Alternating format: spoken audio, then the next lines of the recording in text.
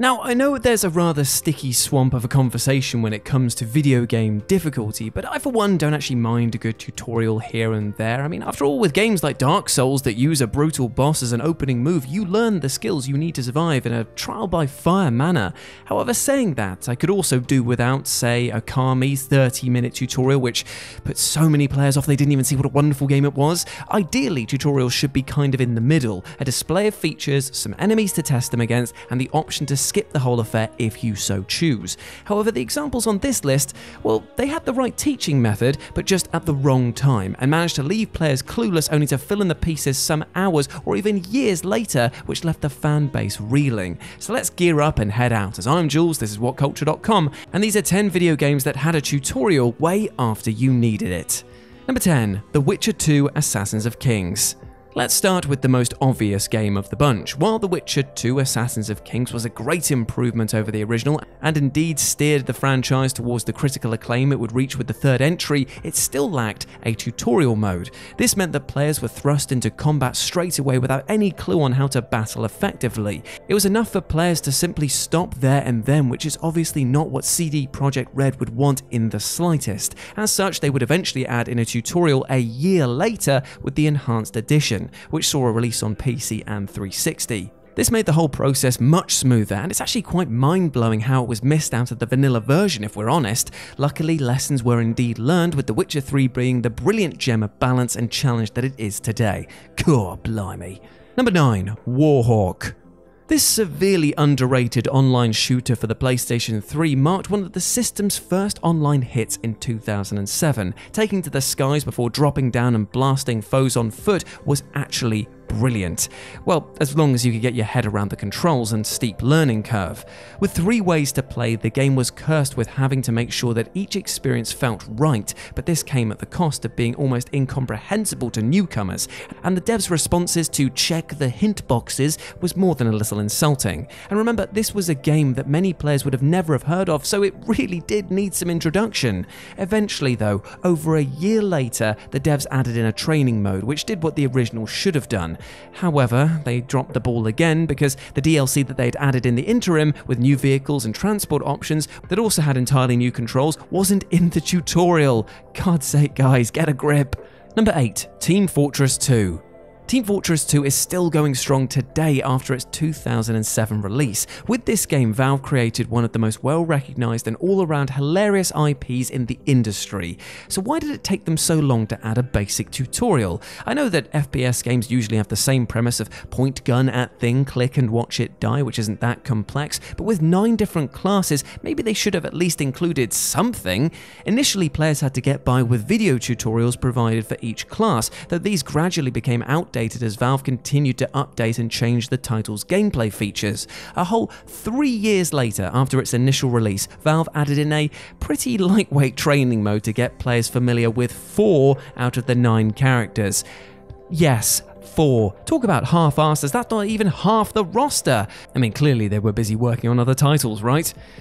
Right. Number 7, EVE Online. When it comes to brutal difficulty MMOs, few are as complicated as EVE Online. Still going strong over 15 years after its initial release in 2003, this all-encompassing space simulator has garnered a considerable player base thanks to its rich world building and focus on autonomy. However, it's a brutal place for newcomers, as you'll likely be griefed by entire factions without even knowing what the hell to do. And yet, in the spirit of pure autonomy, the devs simply shrugged and said, "Figure it out for yourself, mate." Now, EVE has never come with a built-in tutorial, instead entrusting its community to learn the game's systems and gradually work their way into its intricacies. While this has allowed the game to expand exponentially, it also locked out swathes of the community when it came to accessibility. The closest that we ever got to a resolution was this webpage that dropped in 2019 titled Get Started. And while it does give a brief understanding, there is no way that you'll be able to thrive with this information, basically meaning that the only way to get immersed in this game is to have a veteran show you the ropes. And remember, nothing in this game comes for free. That is a lesson that I'll teach you right now. Number 6, Minecraft. As the best-selling video game, and say it with me kids, of all time, Minecraft needs little introduction. Over the last decade, it's been tearing up the charts and making its way onto every game system known to man.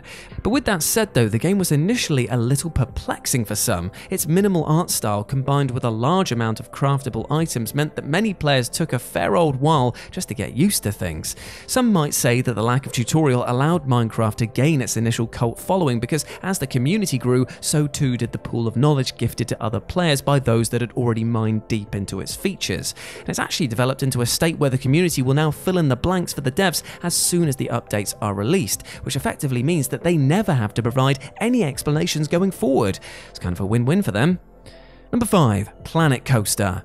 Planet Coaster from Frontier Developments marked a return to the long-dormant theme park simulator, acting as a kind of spiritual successor to older classics like Roller Coaster Tycoon. Now, generally, the title was well received, a successful revival of the park creator with a ton of content and plenty of ways for would-be owners to express their creativity. Hell, our very own Rich streams his park builds on his Twitch channel Rich is Live every single week, and you know what? I'd encourage you to check it out. But one gap that some players found, however, was the game's lack of tutorial on launch, something that many critics pointed out as a major frustration, and the lack of even a few basic tips stood out as rather questionable. With little to distinguish between different game modes, nor a scenario for teaching new players the ropes, Planet Coaster prefers that you just get stuck straight into the core gameplay and figure things out from there, which is great if you know what you're doing, but torture if not. Thankfully, a month later, online videos aimed at helping players began to surface, and fans were finally free to ride to their heart's content once more. Number 4, PlayerUnknown's Battlegrounds. In its current form, there's likely only a few gamers who don't know what PlayerUnknown's Battlegrounds actually is. However, even though this title was in early access for yonks, never has it actually seen any form of tutorial to explain what the hell to actually do. This is the result of it coming from an already established game, or should I say mod, for Arma 2, the infamous DayZ. This offshoot was so popular that eventually the creator of the mod, Mr. PlayerUnknown himself, took the concept and gave us the winner-winner chicken dinner formula that we all know and love. So for those that were on this journey with him since the beginning, this all made sense, but for everyone else though, who'd never experienced a battle royale mode with these strict conditions, they would just likely be saying, what the hell is going on? It was only when the mobile version of this game came out that a tutorial mode was added in to help the more casual mobile market get to grips with things. You see, it's just because he thought that we were all just too smart. Oh god, what are we like, eh? Number 3, Final Fantasy XI. Returning to the MMO scene, we have Final Fantasy XI, the first entry into the venerable RPG franchise to tackle the online space. In the years since its 2002 release, a passionate community has continued to play on PC, but they likely only do so just to justify all of the hours spent learning to how to even play the bloody thing. Long-winded skill trees, complex quest lines, and an incredibly slow start all saw players dip out long before the going got good. And on top of that, there was little in the way of a tutorial, at least for the first 6 years after the game's release. And even these tutorials didn't help the player with the myriad of small choices that could affect things greatly, such as what job to take or where to even start the game. It wasn't until the September 2008 game patch that an official tutorial was added via 3 NPCs that the player could find in the world. It's not much, but it did help to keep the title relevant for the next few years. Number 2, Tekken 7. Now you might be a sarcastic ass and look at this title entry and just be like, well, you don't need a tutorial if you're playing as Eddie Gordo, but shut up for a second, friendo, because believe it or not, Tekken 7 didn't come with a single sniff of a tutorial mode. And this might not be that bad for some casual fans who just want to load up the game and have a scrap and just make do with what combos they either remember or come up with on the fly, but this was an absolute nightmare for anyone looking to learn new characters' moves.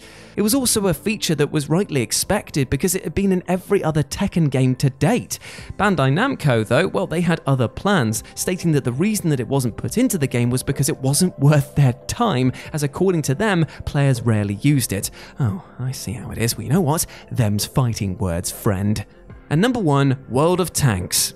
Arguably the most popular game put out by Wargaming, World of Tanks built its name on getting players behind the wheel of a wide array of powerful armoured vehicles from the 1930s through to the 1960s. Judging by its consistently higher player number, it remains a tantalising title online. However, it's slightly less fun for those looking to learn the game at a reasonable pace because for years there wasn't any form of tutorial to be had. 4 years after its release, the 9.12 update was unveiled in October 2015, with one of its central features being the Proving Ground mode. Chosen for players with less than 10 multiplayer matches by default, this PvE edition allowed newcomers to duke it out against AI-controlled tanks, giving them a safe place to get to grips with the game and test things out long before going up against more highly skilled opponents. Honestly, it's a brilliant addition, but one does have to ask why it took so long for the feature to be added. We all might be keyboard warriors after all, but not all of us are made to be armchair generals.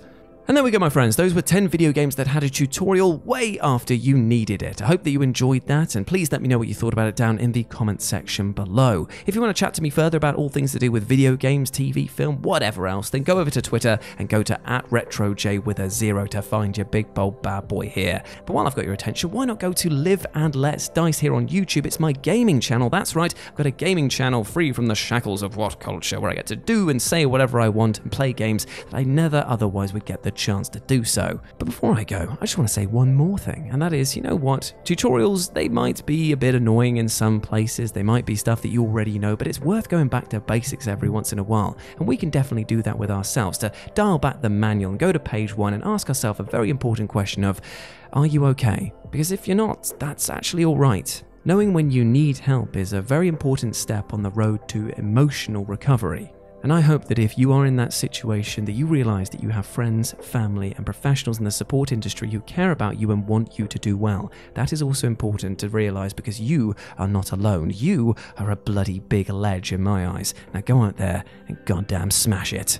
As always, I've been Jules. You have been awesome. Never forget that. And I'll speak to you soon. Bye.